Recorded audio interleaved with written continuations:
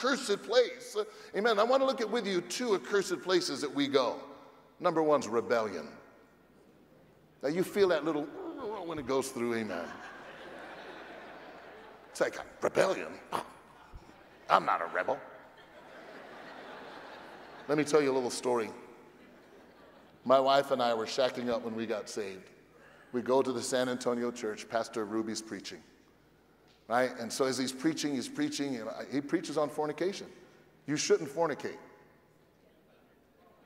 Why don't you say amen?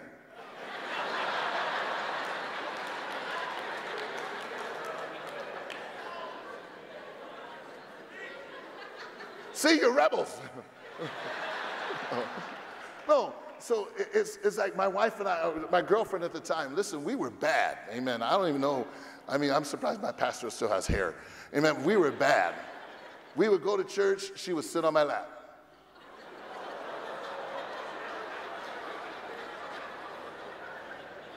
We were a revival, there weren't enough chairs.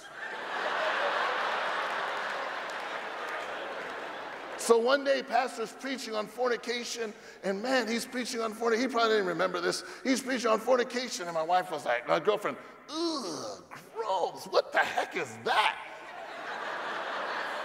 Now, I know a lot of things, but we're not doing that. Yes, we were. So you hear rebellion, and you know what you say automatically? I know I'm not doing that. The people oftentimes that are biggest fornicators say, I'm not fornicating.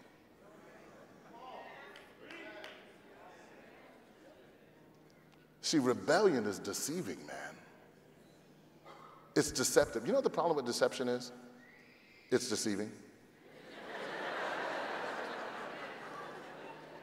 Here is the book of Malachi. You know, it's like I don't know why, we have this ability to elevate ourselves above and beyond the people in the Bible.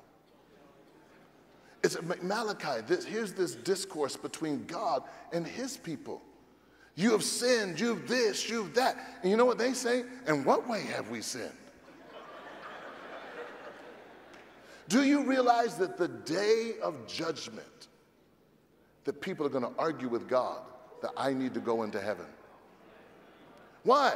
In your name I did this, I did that, I did this, I did. See, the problem is that you can put yourself into a place, amen, an accursed place, a rebellious place, amen. So now you're in rebellion and you question everything.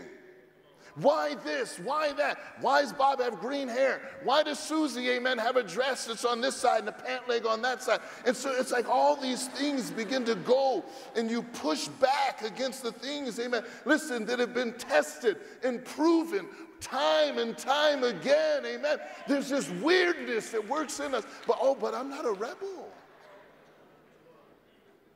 It affects the way you see things. Becomes accursed. You can do that with your pastor.